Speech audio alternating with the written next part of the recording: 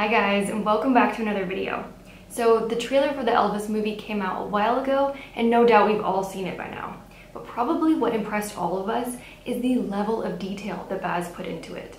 And as a fan, there's many glimpses throughout Elvis's life that we recognize. Well, recently another trailer was released and it has even more goodies. So I thought we would dive in and take a look at real pictures from Elvis's life and compare them to screenshots I took of the trailers. Of course, this won't be every scene. It seems like every public appearance that he did has been recreated in the movie, which is really exciting for fans. I'm just picking out a handful of some that struck me. Let's jump in.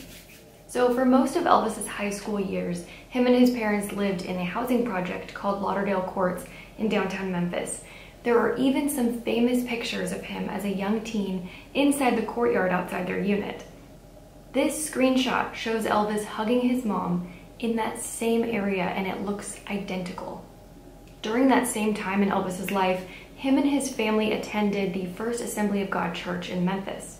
But sometimes Elvis and his friends would sneak off to the black church nearby, which was called East Trigg Baptist, where he loved to take in the music of Reverend Herbert Brewster.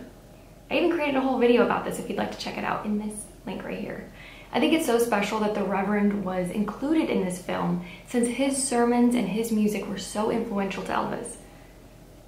On June 5th, 1956, Elvis appeared on the Milton Berle Show. There are some great photos from this performance, like this one that was used for the clocks with the swinging legs. This picture is colorized, but it gives a clear look at Elvis's clothes, the band with the cow print kick drum. Then in the movie, it's recreated identically. It's amazing. Then on June 29th of 1956, Elvis was in New York to appear on the Steve Allen Show. Photographer Alfred Wertheimer snapped this photo of Elvis in a rehearsal space playing the piano in a corner. This picture was actually used on the cover of Peter Guralnick's Last Train to Memphis. I just loved this quick look of the actor sitting at the piano or looking over his shoulder, and it looks exactly like Alfred's picture. Another epic performance that summer was at Rustwood Park in Memphis on July 4th. This time Elvis was performing for a crowd of 14,000 fans, and the pictures from that day are recreated, down to the lights and Elvis's tie. This famous Alfred Wertheimer shot taken from the back of the stage was recreated in this action-packed scene in the trailer. It's just amazing to see the level of detail in these pictures.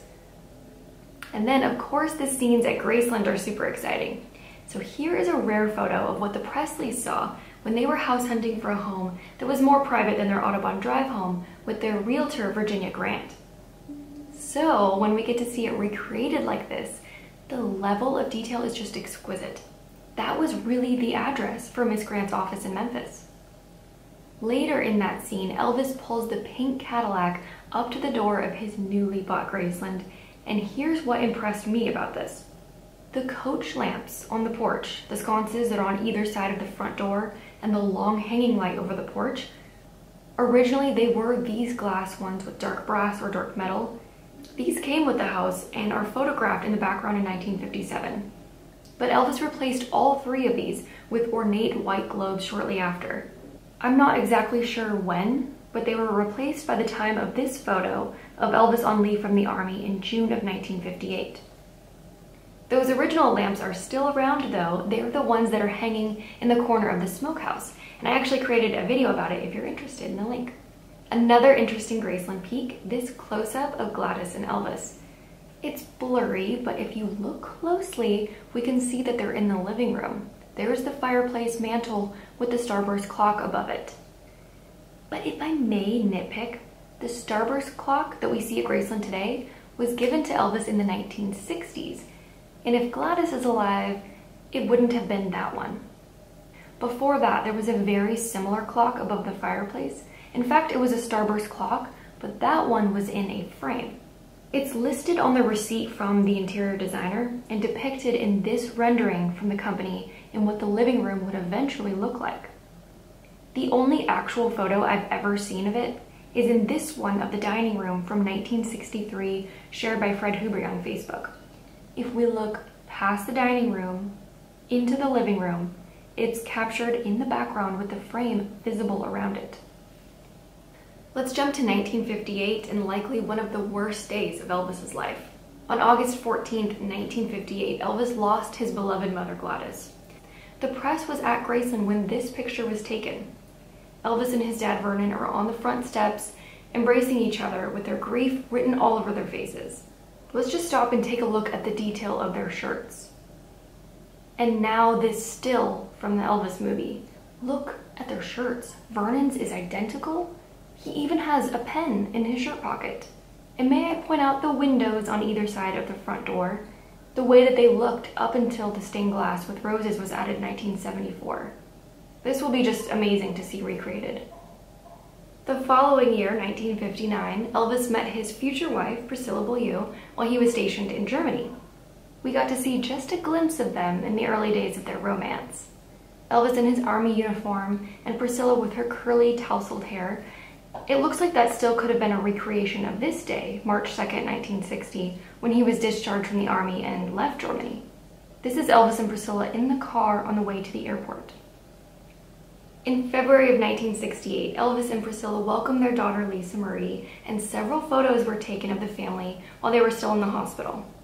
This photo from the movie is just incredible. I can't stop staring at it. The clothes, her makeup, the pose, and check out the detail of the wallpaper. Even down to the bed sheets crumpled in the background. This is so cool. Every scene in this movie is packed with real, true-to-life details, but the 1968 comeback special sequence has got to be one of the most mind-blowing in my opinion. Here is Elvis on the stage with the crowd all around. Let's take a closer look at the fans that are sitting next to the stage behind the actor portraying Elvis. From left to right, there's a guy in a suit, a girl wearing dark blue, a girl in light blue, one in yellow, one in pink, and then a girl in a pink sweater. Now, let's look at a real still from 1968. Left to right, there's the guy in the suit, a lady in dark blue, light blue, yellow, pink, and pink sweater. I can't get over the details. The last scene I want to point out are the glimpses that we get of Elvis and Priscilla's divorce. In real life, in October of 1973, Priscilla wore a brown patchwork jacket with dark cuffs. And then here is the actress. Same jacket, and even her purse is on the same side. Elvis was in aviator sunglasses, a tracksuit with an American flag pin on his lapel, and then here is the actor, identical down to the lapel pin. And that pin was actually made by Elvis's jeweler, 𝐓𝐢𝐻, and John Daly even created a video about it with Lowell. One of my favorite things ever is comparing a photo from back then to what it looks like today. So this movie is kind of like that all in one. I just feel like we're so lucky to have this movie, such a big mainstream movie, because Elvis has been gone for so long, but his music endures and he gets his spot on the stage today. And that is it. Those were just some of the things that I noticed, but let me know what you noticed in the comments below. You can follow me on Facebook and Instagram for rare photos and fun facts, and I'll see you guys in the next video.